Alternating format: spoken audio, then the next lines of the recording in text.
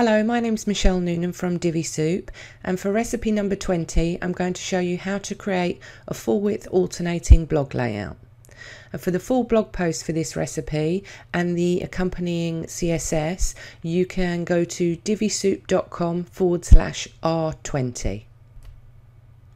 So for our ingredients, we're going to need the Divi theme from Elegant Themes, an active child theme, and some existing blog posts or some demo content. This is going to take you around 10 minutes max.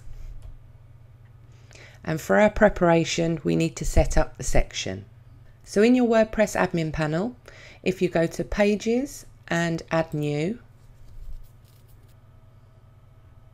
and make sure that you have the Divi Builder activated, and then insert a single column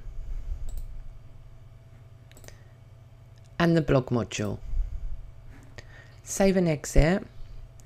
Then open up the row settings. Turn on Make this row full width and use custom gutter width and bring the slider down to 1.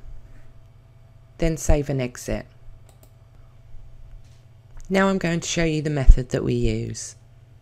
Open up the blog module settings. We want our layout at full width. Our post numbers, anything you want. I'm going to choose 5. Select the categories you want to include. Have show featured image set to yes. Content show excerpt. Read more button on. Featured image overlay off. We're going to set this in the CSS. And then any other settings you can decide on yourself, but that's all we need for the layout. The next thing we're going to do is we're going to go into the Custom CSS tab and give this module a CSS class of ds-alternating-blog. Then save and exit.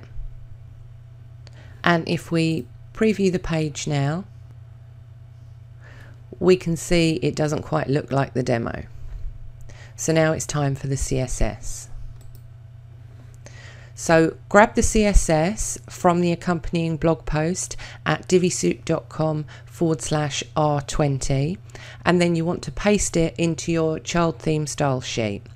If you're not using a child theme, which you really should be, then you can put it in the Divi theme options custom CSS box. For the purpose of this recipe, I'm actually going to put it in the page specific CSS box. So I'm going to paste it in here and click save. And then I'm going to preview again. And here's our alternating blog layout.